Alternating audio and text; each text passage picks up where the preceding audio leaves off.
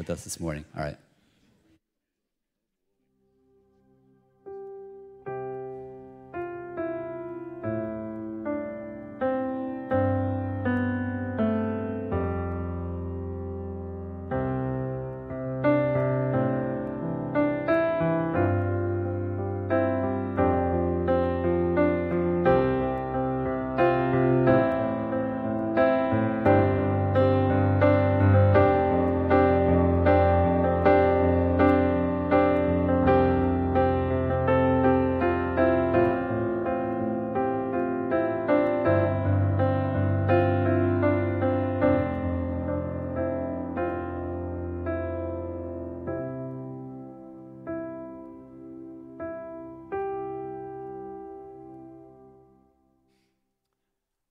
If you think Wes Peterson had a lot of coffee this morning, say amen.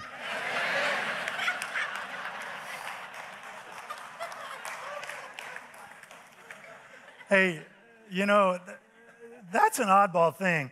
If you got like some amen thing welling up, go ahead and say it. I mean, we don't have to be a bunch of frozen white people, and just say it. So, amen. Okay, there are people watching online in faraway places wondering what's happening. And if that's you, we're glad you're with us. Welcome. So as this whole COVID thing has come along, one of the things that I really, really believe about life is every challenge presents opportunities. And throughout the midst of all the conundrums of COVID, the disagreements, the crossfire, and all that, I've just kept saying to our staff, let's keep seeking God, because every challenge presents opportunities, and let's stay close to him. And not trying to be too cute with words, but I thought, you know, let's stay close to the Alpha and the Omega in the midst of the Delta and the Omicron and whatever else is coming next. All right. So we've been in this series, we call it Songs of the Season. If you're here sort of coming into the middle of the movie, we're really glad you're here.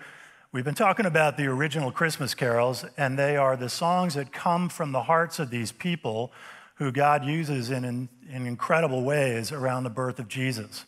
So Elizabeth was first, she's John the Baptist's mother, then Mary, then Zechariah, John the Baptist's father. Today we're going to talk about the angel's song.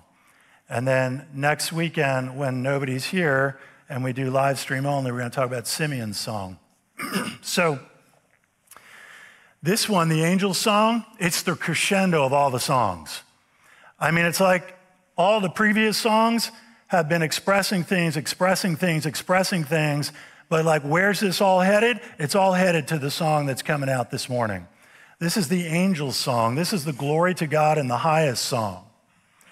This is the one that we are invited to come into. It is the resounding message from heaven to us on earth, from the light into the darkness, bringing the hope that we so desperately long for. That's the gist of that. So I think all of us live in a soundtrack. You know, to have a little fun with it, you know when you watch movies, I've thought to myself, life seems so cool just because they put a soundtrack to a guy getting in his car driving to work. Right? We do that stuff, and it's very ordinary, and it doesn't seem very exciting to us, but put a soundtrack to it, and oh man, it's like, wow, this is so exciting. Well, most of us actually have a song or two, a verse or two, a refrain or two that are the soundtrack that you live in. Let me give you some examples. If I'm good, I deserve a good life. That's a soundtrack that a lot of people live in. If I make a bunch of money, I'll be happy. That's a soundtrack that a lot of people live in. I am smart and capable enough to control my life and all that happens. That's a soundtrack, and a lot of people live in it. If I find the right spouse, my life will be complete and fulfilled. That's a soundtrack that a lot of people live in. Here's the thing, do enough living and we will begin to learn that stated explicitly as these are, all of those are false soundtracks. They're not going to hold up. And if you're thinking, well, I don't live by those soundtracks, that's what other people do. When life gets hard and you've got tons of internal torque, that torque will be the result of the fact that you've been living by a false soundtrack. So we come to this soundtrack, this glory to God in the highest soundtrack. Luke chapter 2. So Joseph also went up from the town of Nazareth in Galilee to Judea, to Bethlehem, the town of David, because he belonged to the house and line of David. He went there to register with Mary, who was pledged to be married to him and was expecting a child. While they were there, the time came for the baby to be born, and she gave birth to her firstborn, a son. She wrapped him in cloths and placed him in a manger because there was no guest room available for them. And there were shepherds living out in the fields nearby, keeping watch over their flocks at night. An angel of the Lord appeared to them, and the glory of the Lord shone around them, and they were terrified. But the angel said to them, "Do not be afraid. I bring you good news that will cause great joy for all the people. Today in the town of David, a Savior has been born to you. He's the Messiah, the Lord. This will be a sign to you. You'll find a baby wrapped in cloths lying in a manger." Suddenly a great company of the heavenly host appeared with the angel, praising God and saying, "Glory to God in the highest heaven, and on earth peace to those on whom his favor rests." Okay, so you remember Charlie Brown Christmas? And the whole thing is, what's Christmas all about? What's Christmas all about? And then finally Linus comes up to the stage and he says, "And there were shepherds abiding in the fields at night, and the glory of the Lord shone around them," etc., right? You hear that, and you get invited into what's actually happening, what this is actually all about. Now, as I've been saying, here's the problem. About the time, if you've been in church most of your life, about the time you hear this verse, "And there were shepherds living out in the fields nearby," this biblical text turns into a fairy tale for you. This biblical text, which is full of significance and importance, seems almost like 'twas the night before Christmas, and all through the house not a creature was stirring, not even a mouse. There were shepherds abiding in the fields at night. They were watching their flocks. And Ma in her kerchief and I in my cap had just settled down for a warm winter's nap. You just get it all mixed together, like you sentimentalize this, right? It's like the good-looking guy whose wife has passed away, and he and his 5-year-old daughter go in a Hallmark movie to the Christmas tree farm and meet the good-looking woman whose husband died a couple years ago. And all of it's just going to fall into that kind of soppy stuff. Amen.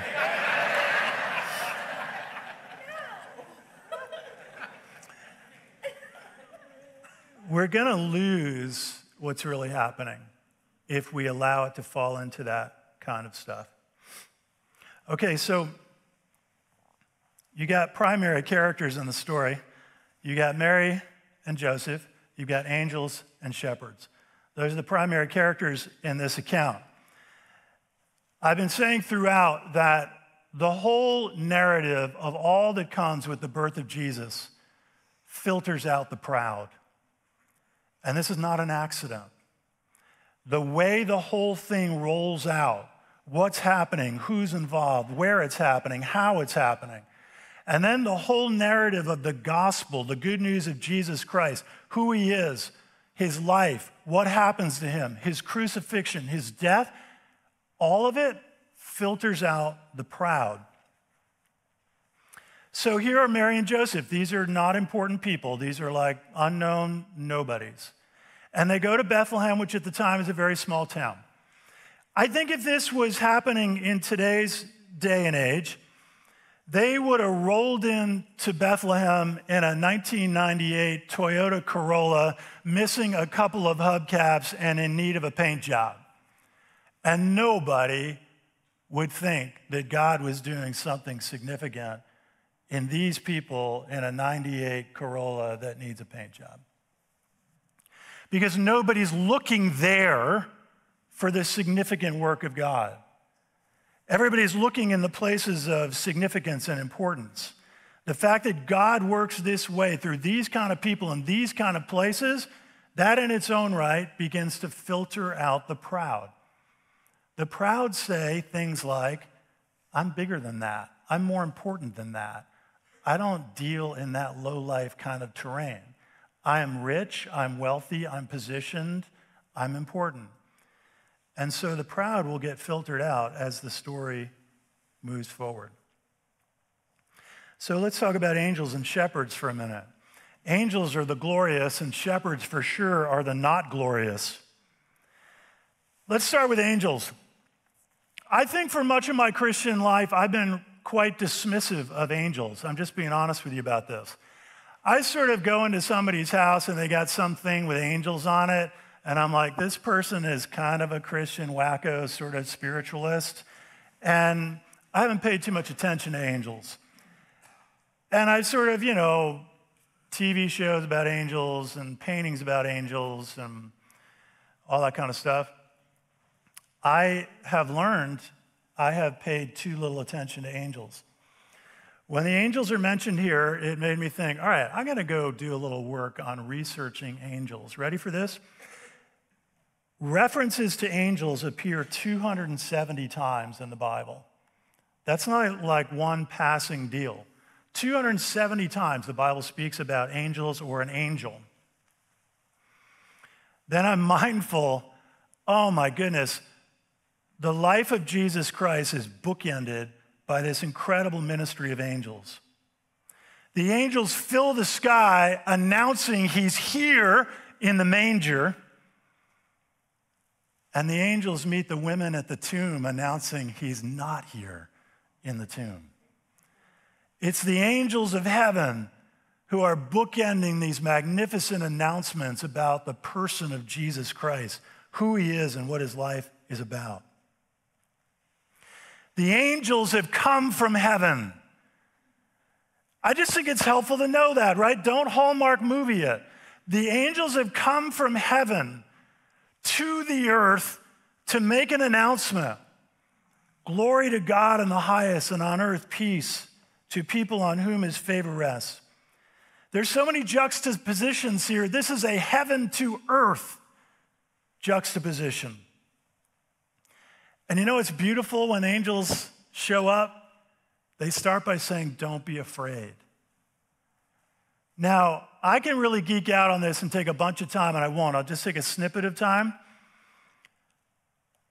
Commentators suggest that in this case, the appearance of the angels was intimidating, that they were a show of force.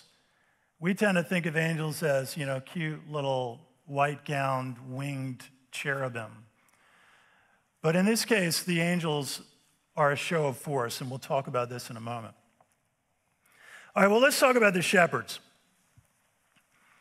But before we do, I'm going to tell you about a little experience I had with a doctor's appointment this past week. So I had a routine doctor's appointment. All's good, happy about that. And so I go online to do the pre-registration for the doctor's appointment, right, with, I think it's called Phreesia. Probably tons of you have done this. So I go on, you got to answer a bunch of questions. And then it comes to a question that says, are you an essential worker?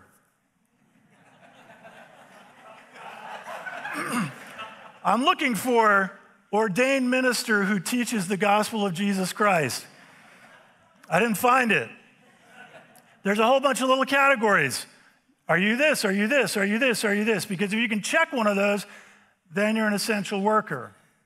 Of course, I wasn't sure, if I did check that, would I get some special treatment in my appointment? And since I didn't check it, did I get the low-life treatment in my appointment? I'm not sure. But anyway, I was not an essential worker. Shepherds were not essential workers. Now, as Pete said last week, the shepherds were first responders, but in that day, shepherds were not essential workers. A little bit on the shepherds. All the mojo with raising animals belonged to the breeders. And you can think, this is 2,000 years ago. What did those people know? They knew a lot. They lived in a farming livestock culture. They knew a lot about breeding.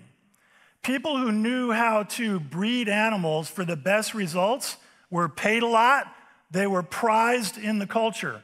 Those were the people that got all the attention when it came to animals and farming. Shepherds, look, here's your job description if you're a shepherd. The breeders are raising the sheep. They're doing everything where the value and the bigger salaries are. The shepherds, your job is just show up, don't be drunk, don't fall asleep, and guard the sheep. That's your job description. Show up, don't be drunk, don't fall asleep, guard the sheep. Right? Of course, well, anybody could do that. I don't know. If you're a shepherd, could you get fired? I'm sure plenty of them lost their jobs because one of those criterion that probably didn't work out for them. So shepherds were non-essential workers in a sense. They weren't the valued ones. The breeders were the valued ones. The shepherds were like, just take care of the sheep and make sure none of them get lost. These were considered dirty people who lived and camped and lived outdoors and had dirt under their fingernails. So once again, we see the humble theme. The angels are going to announce this to the shepherds, right? If you want to botch a PR campaign in the year 4 BC, you would make a big announcement through shepherds.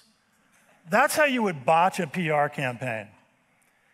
And so God chooses shepherds, the first ones to make the big announcement, the first ones who are going to go share this news of Jesus. And I said it a couple of weeks ago, I can't get it out of my head. Mary and Joseph have been moving through these paces, and God keeps moving and working in their lives and surprising them. Here's the thing, this is how life works with God. God doesn't tend to write you a master story and tell you everything that's going to happen and how he's going to show up and what's going to come by surprise and what he's going to teach you and how you should respond and what you should do. Mary and Joseph live a life, ready? It's this basic and this significant. They live a life of faith. Living a life of faith is a different way to live the human experience. Living a life of faith is saying, God, it is my every desire to trust you with what happens and comes to me in my life. Now, here's the challenge. Many of us were raised in relatively well-off, managerial, get a good education, run your life songs. That's the song we were taught to sing. That song is a different song than living a life of faith. Living a life of faith is, God, I trust you with what comes my way. And the longer you do it, the more you have experiences where what comes your way is stuff you never expected. Much of it is beautiful, and a lot of it is hard. And so Mary and Joseph, I think each time I can just imagine them talking with each other. What do we do now about what God has presented to us? I don't know, it's all conjecture, but I think from what I read about them, they would say things like, let's just keep staying very close to God and try to be responsive and move with the way he's leading. So they've had these several experiences, and then the birth comes, right? Of course, birth is risky. I have a close friend whose daughter had a baby a couple of weeks ago, and she had some serious complications. I think we tend to think now the birth of a baby is a piece of cake and it's going to be no problem. Serious complications. Anyway, mom and baby are fine, but almost not. So you have that hanging over, and then the baby's born, and then these shepherds show up. I just can't get it out of my head. Like, I think after a baby, you want to have a little afterglow and a little time to be together, and these shepherds show up, these no-life, low-life guys. And I can't help but think Mary and Joseph were like, did you invite them? Do you know them? I don't know them. Where did they come from? I don't know. Oh, it appears that God is doing something again. Let's stay very close to him and try to trust and be responsive to what he's doing. The people who believed, of all these singers of the first songs, the people who believed were all unimportant people. There's only one who's an important person, that's Zechariah, and when God moved in his life, he didn't believe it. Your sense of your own importance will reduce your ability to believe God. Okay, so now let's move through a couple verses. Verse 11, one of the most incredible declarations of who Jesus is. One sentence, a remarkable economy of words chock full of theological calorie content. Today in the town of David, a Savior's been born to you. He's the Messiah. He's the Lord. Everything you need to know about Jesus in one sentence. He is the Savior from sin. He's the Messiah that's been long awaited for the Jewish people. And he is Lord of all, as he said himself, all authority in heaven and on earth has been given to me. Well, then no wonder the angel said, glory to God in the highest. Not glory to us in the highest, not glory to me in the highest, glory to God in the highest. This is who he is. Okay? Verse 12, always been a huge enigma to me, where they say, this will be a sign to you. You'll find a baby wrapped in cloths lying in a manger. I'm going to repeat what I've taught in the past, but I think it's important enough to do it. This will be a sign to you. You'll find a baby wrapped in a manger. Like, how is that a sign? The baby's what you're looking for. That's not a sign. That's the thing you're looking for. A sign says Bethlehem, 4 miles. Not the baby wrapped in the manger. Why is it a sign? I wrestled with this for a long time until I was in Bethlehem and I learned a little bit more about this. These shepherds would have been part of raising animals for the sacrificial system of Israel. What happened was when the breeders were trying to breed Passover lambs, they would try to breed lambs that had pure white wool or whatever lambs have, and no spots, no blemishes, no nothing. And when one was born that was like that, they would clean it up, wrap it up, and put it in a manger, like the feed trough, to protect it from being around the other animals, getting dirty, getting scratched, getting cut. That's how they would protect a Passover perfect lamb, and they would protect it, wrap it up, and probably put it in a manger. So when the angels say to the shepherds, this will be a sign to you, you'll find a baby lying in a manger. It's inside language. It's like, in a family where you have your own inside stories, and you all know what it means, but nobody else in the house knows what it means. This is inside language. The angels know that the shepherds know how this happens, and so the angels say to the shepherds, this will be a sign to you. You find a baby wrapped in cloths lying in a manger. The shepherds would have had no doubt. This is the Passover lamb, but the angels are telling us the full Passover lamb that is now here to complete the whole sacrificial system is no longer a lamb, but a baby. And his name is Jesus. Last week, Pete Boel talked about Zechariah's song. Zechariah was the father of John the Baptist. I liked Pete's phrase. He said John the Baptist had one purpose in life, and that was to declare that the Savior is here. In John 1:29, we see an example of this, and this is how John the Baptist describes Jesus the Savior. The next day, John saw Jesus coming toward him, and he said, look, the Lamb of God who takes away the sin of the world. So when the shepherds were told by the angels, you'll have a sign, it'll be a baby wrapped in cloths lying in a manger. It's not going to be a lamb, it's going to be what used to be lambs, that's now a person who is the full and final sacrifice to take away the sins of the world. Verse 13, suddenly a great company of the heavenly host appeared with the angel. A great company of the heavenly host. A friend of mine and I were playing golf the other day. We were talking about Eugene Peterson's The Message, and he said what he loves about The Message is that Eugene Peterson always translates the angels as the angel armies. And that's how this should be translated. The word in Greek is not host, whatever a host would be. I have no clue what a heavenly host would be. The word is stratia, which means army. It means the sky was filled with a heavenly army of angels. No wonder the shepherds were afraid. Why was the sky filled with a heavenly army of angels? Because, friends, there is a cosmic battle happening in creation between light and darkness, good and evil. This cosmic battle is the reality that underlies all that we don't see every day, but is part of what's happening in our lives.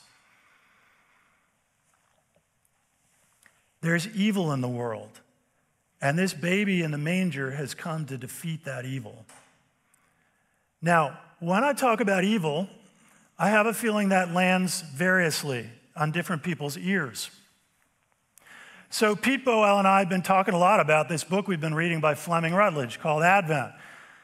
I just got to say a little bit more. I think I've been saying snippets about her, but maybe I should just dump the whole truck. She's like in her 80s, and she's an Episcopalian minister. Much of her preaching around New York and Connecticut and all that kind of stuff. The picture I've seen of Fleming Rutledge, she's got like pearls and a Gucci scarf on. She's like the picture of an Episcopalian. And I know because our family, whenever we went to church, was Episcopalian. So Fleming Rutledge speaks like a prophet.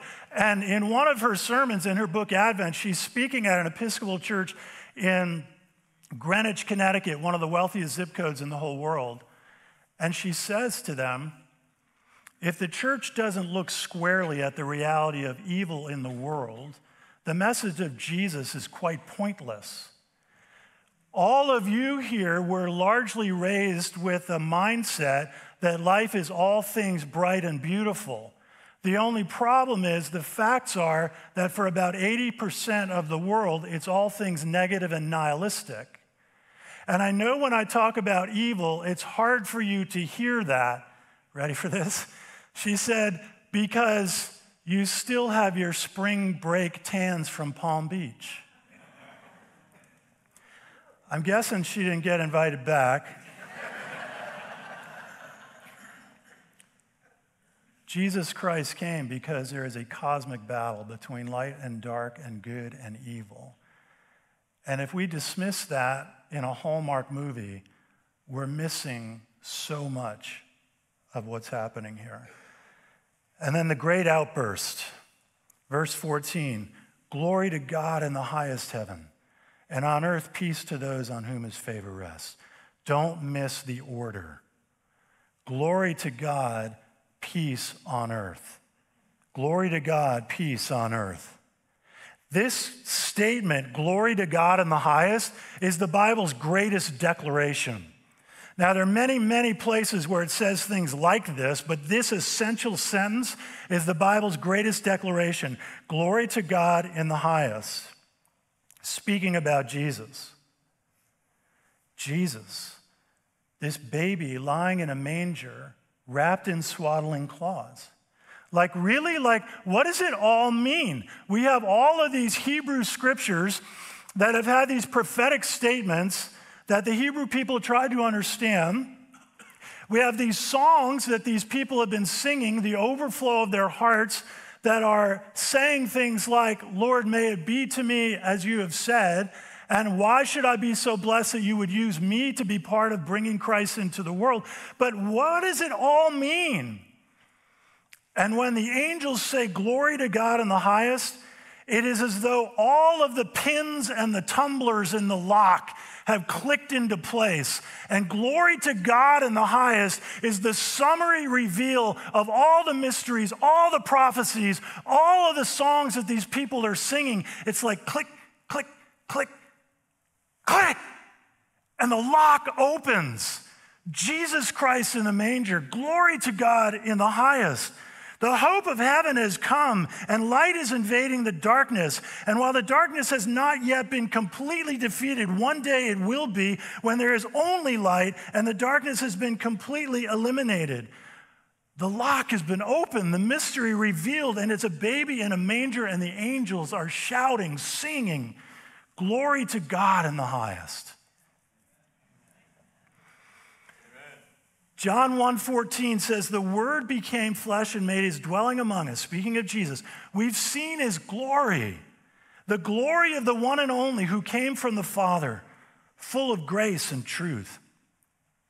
Tim Keller says, Moses had reflected the glory of God as the moon reflects the light of the sun. But Jesus produces the unsurpassable glory of God. It emanates from him. Jesus doesn't point to the glory of God as Elijah, Moses, and every other prophet has done. Jesus is the glory of God in human form. So you might be saying, This all is landing a little flat for me because my life feels dark and hard. Friends, if you're saying that, that's why this news means so much. He didn't come because it's all so bright and beautiful, trying to add a little frosting to the cake. He came because it's hard and difficult, and there is an enemy who prowls like a roaring lion, seeking to devour any that he can. And so when the angels are announcing this baby in the manger, the announcement is to the shepherds, this is war, but don't be afraid. This one in the manger has come to win the cosmic battle. So when it says glory to God in the highest, I wonder how that lands for you. Let's be honest for a second. The phrase, glory to God in the highest, the humble are really happy when they hear it, but the proud are offended. When I was like 19 years old and I was not yet a Christian, I started reading the Bible. And I'm reading stuff like, all praise and honor to you, O Lord, and God deserves all praise. I'm like offended by this. I'm like, what kind of an egomaniac God positions himself so all praise and glory is flowing to him, like some tyrannical dictator? Well, if the glory of God is offensive to you, you have to ask yourself if that's because I thought the glory is mine. And when the scriptures announce that all glory is his, then I'm having to confront a glory competition. And the proud are offended when we first hear this. J.I. Packer said, vain persons put on a show with the features, physical shape, clothes, skills, position, influence, homes, brains, acquaintanceships, or whatever they are most proud of, expect applause and feel resentful and hurt if people do not play up to them and act impressed. And then you get this phrase, peace on earth to those on whom his favor rests, right? He is giving a distinct category. The distinct category is those on whom his favor rests. But the enigma of this verse is, well, who are they? Right? Most of the Hallmark movie stuff just says, glory to God, peace on earth. But that's not what the Bible says. The Bible says, to those on whom his favor rests. A distinct category is being delineated here. This is a little bit disturbing, perhaps, depending on how you feel about it. But the question is, who are they? The people on whom his favor rests. You know who they are? They're the ones who agree with glory to God in the highest. They're the ones who hear that and say, yes. And for those people, there is peace because the truth of the way the cosmos is arranged, glory to God in the highest, is the devotional statement of their own heart. And that's why there's peace for them, because they're living in sync with reality, as the Bible is saying it.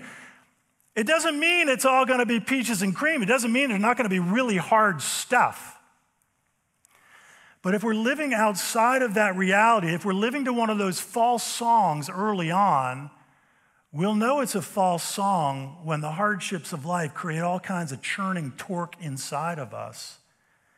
But when glory to God in the highest is the declaration of the angels and the devotion of our hearts, we're synced up with the way things truly are.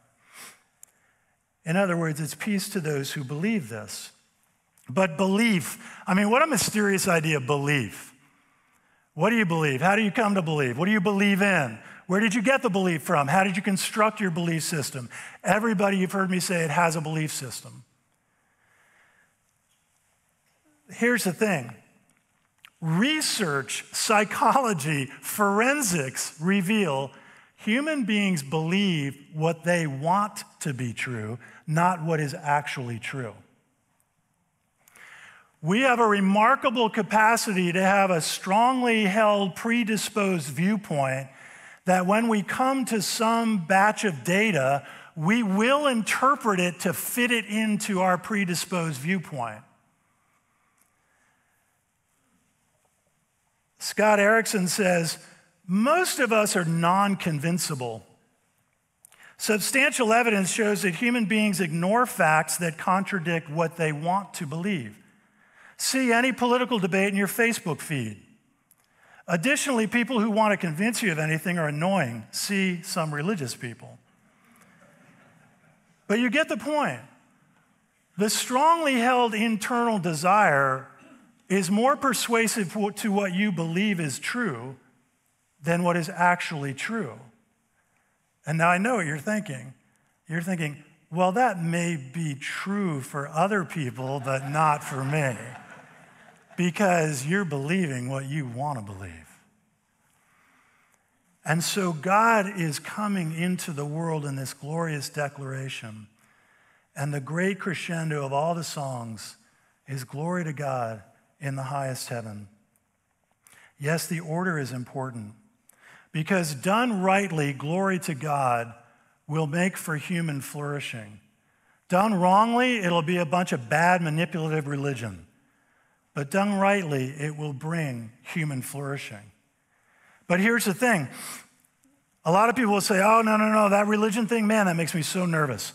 It's really glory to human beings, because all those religious wackos, they're going to make it really bad. Here's the thing. History's track record of glory to human beings has ended up in the gulags and the concentration camps and the killing fields of Cambodia.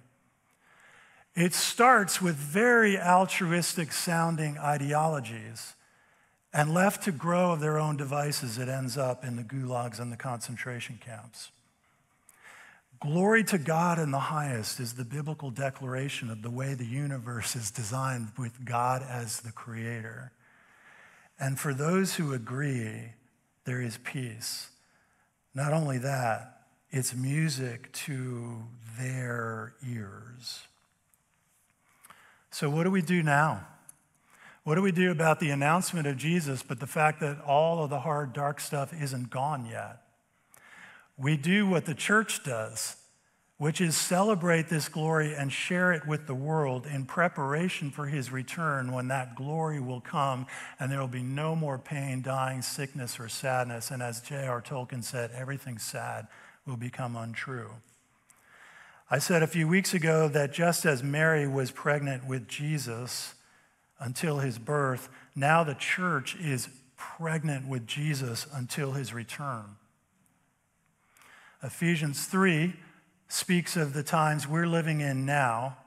Habakkuk 2 speaks of the times when he will come again. Let's hear these and close. Ephesians 3, now to him who's able to do immeasurably more than all we ask or imagine, according to his power that's at work within us, to him be the glory, where? In the church, pregnant with Jesus until he returns. To him be the glory in the church and in Christ throughout all generations, forever and ever. Until what? Until he returns, when Habakkuk 2 is the reality. For the earth will be filled with the knowledge of the glory of the Lord as the waters cover the sea. Glory to God in the highest, friends, and peace to those on earth in whom his favor rests. Let heaven and nature sing it out. Let's pray. God our Father, we catch glimpses that there's so much more going on here than we ever knew. I think our part, Lord, is to be like Mary and like Joseph and Elizabeth and just say, Lord, we want to trust you with faith and move with you as you move in our lives. For many of us, Lord, the unexpecteds have brought us pain that we didn't imagine. Could you help our lives be aligned around the one true song? Yes, even our pain is part of glory to God in the highest. And so, Lord, help us as the church to experience and to celebrate this hope, this living hope in Jesus until he comes again. Amen.